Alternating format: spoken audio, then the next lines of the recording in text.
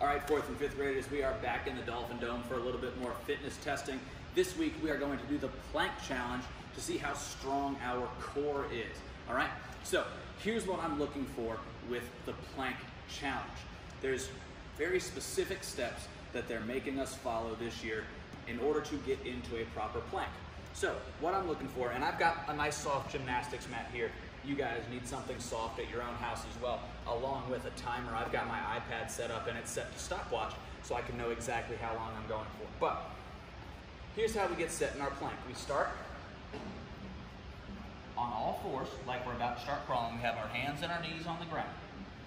Then what we're going to do is we are going to lower our elbows to the ground one at a time, get nice and set with our back flat, and then since our toes are already there, we're going to lift up to our toes, put our hands together like we're holding our own hand, and then we're going to hold this position for as long as we can, for up to 3 minutes, all right?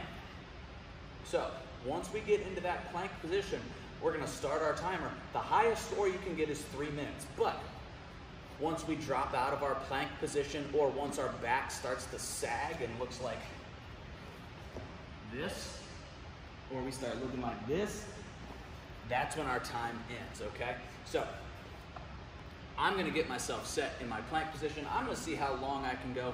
I'll probably only go for like 30 seconds so that the video isn't too long. But once you watch my video, get your own stopwatch, set yourself up in a plank, and submit your score so that I can get it for fitness testing, okay? I'm gonna get ready, and then we're gonna go.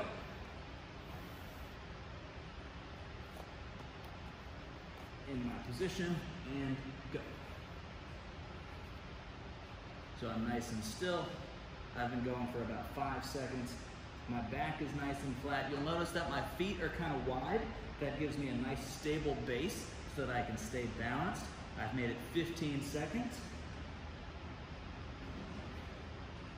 There goes 20. I'm nice and tight in my core. And I'll go ahead and I'll start sagging right there. And if my back starts to look like that, that's when my test is over, whatever time you get, okay? So go ahead and record yourself. Take as many attempts as you want, but I can probably bet that your first attempt will be your longest one because that's when you'll be the strongest, all right?